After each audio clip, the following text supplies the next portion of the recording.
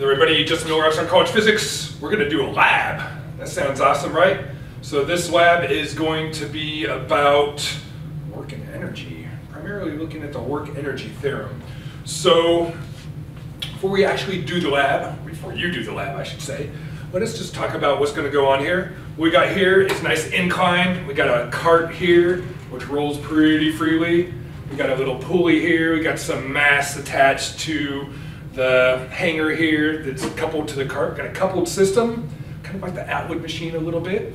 And what can we do with this? Well, we got the LabQuest system here. That's good. That's going to allow us to make some measurements. And what we want to be thinking about, again, is work and energy. So our focus is going to be on this cart here. We're going to be looking at the work done on the cart and the cart's change in kinetic energy. So if I let go of this right now, what's going to happen? Well, if there's enough mass right there, this cart's going to accelerate up the incline, right? We'll have that there is some net work done on the cart, which produces what? It's change in kinetic energy, that's right. So right now, its initial kinetic energy is 0. This mass is going to drop some distance. The distance that the cart moves up the incline will be equal to the distance that this mass drops under the action of the force of tension and the force of gravity. And hey, there's some work done. So make sure this cart's on the track really nice. And I let go. I stopped it just to not have a big commotion, but nonetheless, we had initial kinetic energy 0, some final kinetic energy as the masses reached the ground, and we had some displacement that the cart underwent. We had the force of tension, the force due to gravity. We had some work being done. Net work produces the change in kinetic energy. So what we're going to do is we are going to utilize the LabQuest system here and the pulley and a PhotoGate system here that's all connected to measure the velocity of the cart as it gets to its highest point. Maybe not its highest point, but its greatest velocity, which is right as this reaches this little pad right here. So we're going to measure what that final velocity is and use that to calculate the change in kinetic energy that this cart underwent. We can measure the mass of the cart here, good. 1/2 mv final squared is going to be equal to the change in kinetic energy, again, because the initial kinetic energy was 0. And then we're going to compare that change in kinetic energy to the theoretical computation of the net work being done. So that's something we've got to work out a little bit here, but ultimately the net work done is the work done by the net force.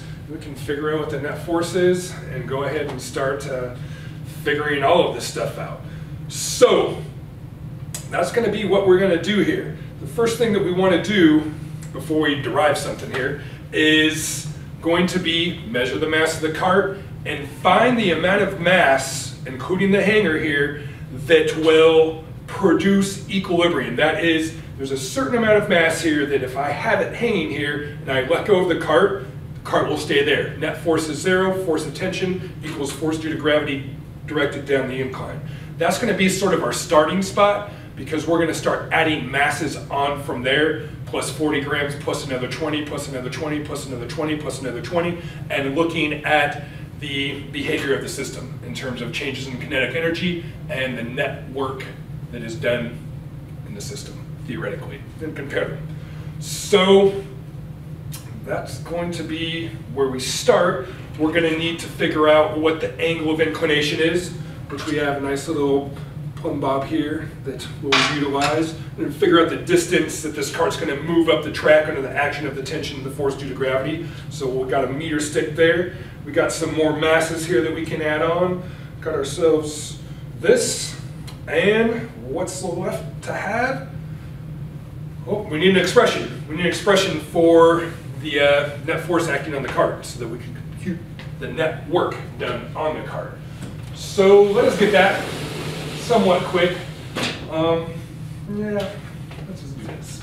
All right, so what do we have here? Oh, we've got a little system here that involves some suspended mass and some cart mass. I'm going to call the cart M sub C, and I'm going to call the hanging mass M sub S. We got that they are attached via this cord here. We've got that there is a force of tension directed up the incline on which acts on the cart, and we've also got the force due to gravity parallel to the incline directed down, which acts on the cart as well. We've got ourselves this angle of inclination, theta sub I, and then we've got some forces acting on the suspended mass as well. There's some other ones, I'll draw those in momentarily. We've got the force due to gravity here, F sub G, and we put F sub G S and FG parallel C so we can make sure we're keeping track of the masses right. And then we've got this force of tension there. And yeah, we've got ourselves the normal force, that's good. And we've got ourselves the perpendicular component of the gravitational force. Those are going to be the only forces that we really consider here. There's going to be some forces of friction internal in the wheels and the pulley. Those are fairly negligible, but there's energy associated with the rotations too. We're ignoring that, but we'll still get some decent results. Nonetheless, this is where we start off from. So, how are we going to figure out what the net force acting on the cart is? Well, we just start. Let's look at the cart. We have that the net force acting on the cart is going to produce the acceleration of the cart. So I'll subscript those with some little C's. And we know that the net force acting on the cart is going to be equal to this force of tension and this force due to gravity. These two forces cancel each other out, no need for those. So we've got ourselves a T hat plus some FG parallel sub C hat. And thus from this, we've got ourselves that T hat plus FG parallel sub C hat is equal to M sub C A sub C hat. That force produces the acceleration of the mass. Great. Well, we don't know what T hat is, right? So that's going to be a problem because we don't know what acceleration is either. So that's as well as a problem. So how are we going to figure that out? Well, we're going to have to look and say this is a coupled system. That's right. We've got to be able to make some correlation between these two and their motions because they're coupled together. They have to undergo the same magnitudes of accelerations, the same changes in velocity over the same time intervals, the same displacements over the same time intervals. They're coupled. So we look to the suspended mass.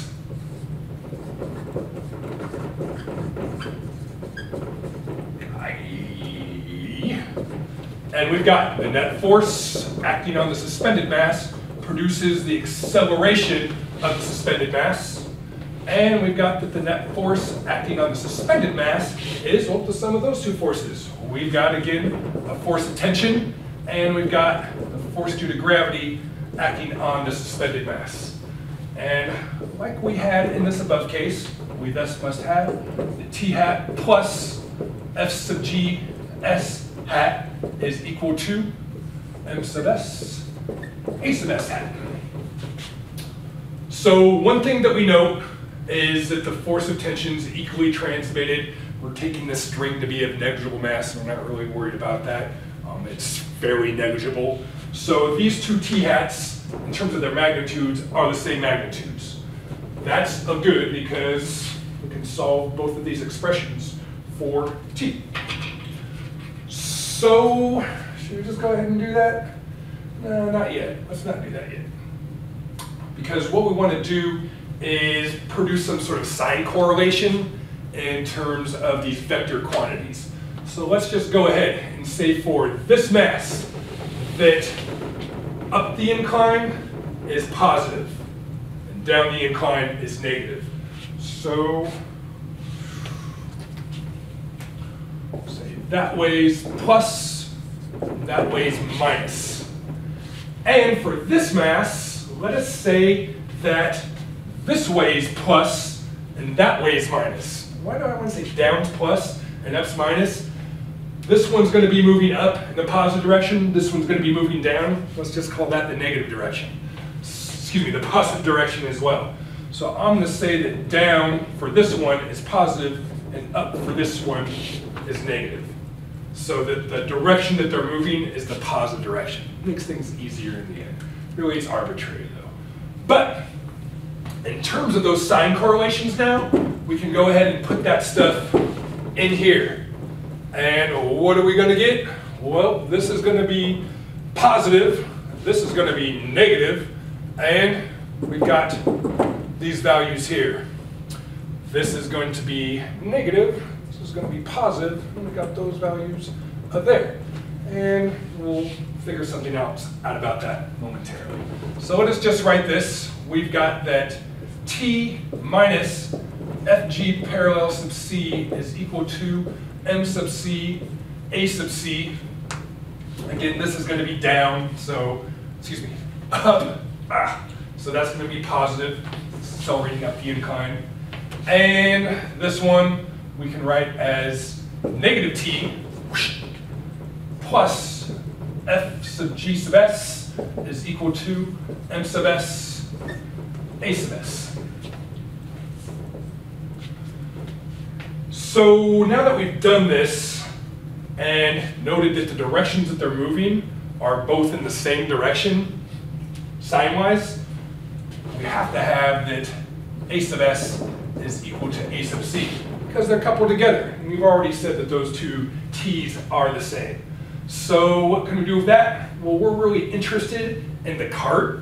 So let us just go ahead and substitute a sub c for a sub s. Doesn't matter, they undergo the same accelerations. So now we've got these two expressions. I'll write these once more. Use a different color? Sure.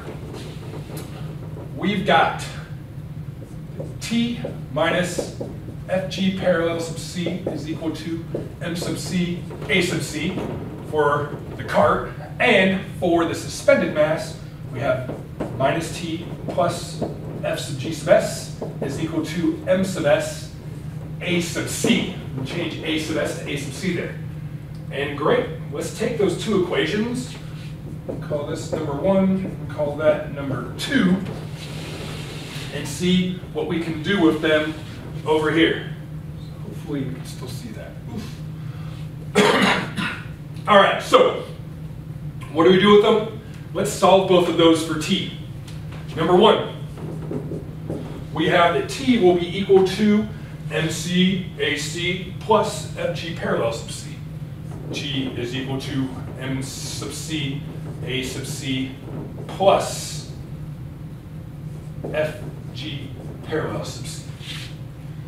Great. And we know what fg parallel sub c is, right? That's just going to be mg times the sine of theta sub I. So we've got that t is equal to mc ac plus mg sine of theta sub I, where this is m sub c, the mass of the cart. Great. So there's the first one. And then we've got number 2. We've got ourselves, well, I'm going to solve this out for t. I'll throw t onto the other side. And we've got ourselves that t is equal to f sub g sub s minus m sub s a sub c. And this is just going to be m sub s g, right? So we've got that t is equal to m sub s g minus m sub s a sub c. So we've got this expression for t and that expression for t. T equals this and t equals that. So what do we have? This has to be equal to that, and that's going to allow us to ultimately figure out what the net force is, because we can figure out what the acceleration is. So let us do that. Put that up and try to do this. This is only going up so high, so let's just do it right here. These two, t is equal to t, gives us, I'll erase this. Actually, I'll erase this too. So just to have some room here, we're going to get ourselves that m sub c a sub c plus m sub c g times the sine of theta sub I is equal to m sub s g minus m sub s a sub c. There we go. We're going to solve this for a sub c. So let's get all the a sub c's on one side. I can put this over here, and I'll have an m sub c a sub c plus m sub s a sub c. and I'll throw that on the other side. So I'm doing a couple of little things right here. I can factor out the a sub c and have that as m sub c plus m sub s. Again, taking this, throwing it over there. And then we've got ourselves this left, m sub s g, and then we've got this here, minus m sub c g times the sine of a theta sub I, which enables us now to solve for the acceleration of the cart.